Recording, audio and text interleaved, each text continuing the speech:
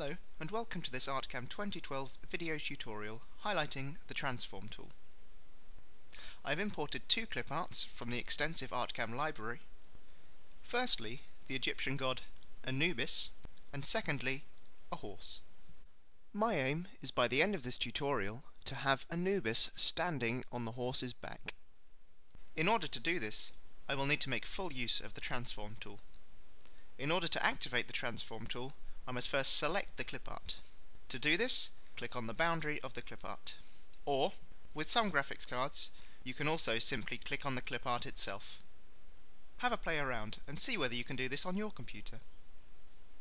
To activate the transform tool, with the clip art or vector selected, either select transform in the left-hand toolbar, right-click the clip art or vector and select transform in the menu, or with the clip art or vector selected, press T on your keyboard. There are a number of visual cues to let you know that the transform tool has been selected. Firstly, as you'll notice, a number of coloured circles have appeared on the clip art boundary and around it. Also, a tool settings has appeared for the transform on the right hand side of the screen. These tool settings can be used to precisely transform the clip art or vector. You will see that I am performing this in the 3D view. Artcam 2012 allows the transform tool to be used in either the 3D or the 2D view. In order to drag the clip art or vector around the screen, simply left click inside the boundary and move the mouse around. You can move the clip art either directly horizontally or directly vertically from its original position by holding Alt whilst using the left mouse button. You will see the clip art snaps directly horizontally and vertically from its original position. In order to scale the clip art, simply left click and drag one of the orange circles in the corners of the boundary. The clip art remains in proportion but gets larger or smaller. In order to scale the clip art from the center, hold Alt whilst dragging the orange circle.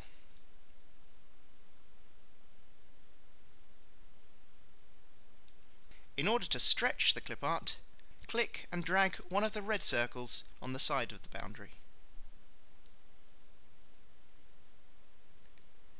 Each red circle only stretches the clip art in one dimension. Again, in order to stretch both sides of the clip art at the same time and leave the center where it is, hold Alt whilst clicking and dragging. In order to rotate the clip art, hold the left mouse button down whilst moving it around outside of the clip art boundary. You will see that the clip art rotates around the blue circle in its center. In order to change the axis of rotation, simply drag the blue circle anywhere else on the screen. The blue circle will snap to any other points on the boundary, or of the clip art itself, or of any other clip art. Then simply rotate again, and you will see that the horse now rotates around Anubis's arm.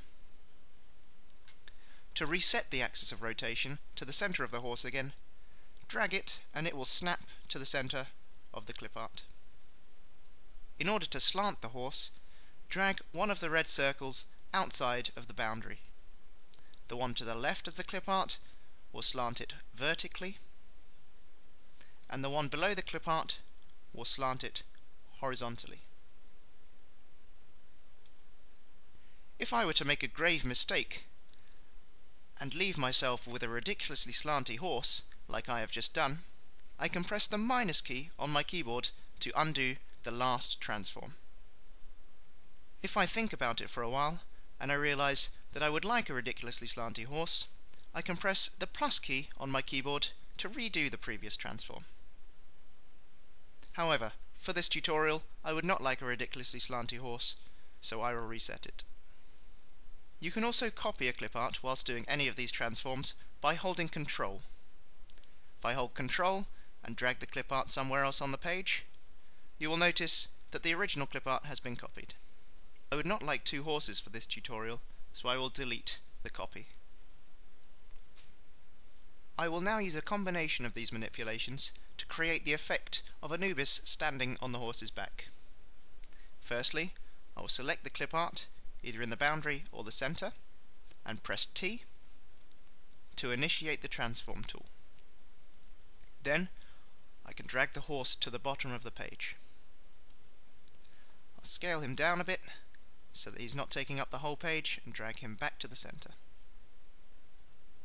In order to change the subject of a transform, you can simply click on another clip art's boundary, or if you can, its center, and the transform tool will remain activated. I can then drag Anubis into the center of the page, and now I need to flip him so he's facing forwards on the horse. I can use the vector editing tool Mirror Vectors to do this, or using the transform tool, stretch him past his opposite boundary so that he is mirrored on the page. I can now scale him down so he does not break the horse's back, and stand him atop the horse.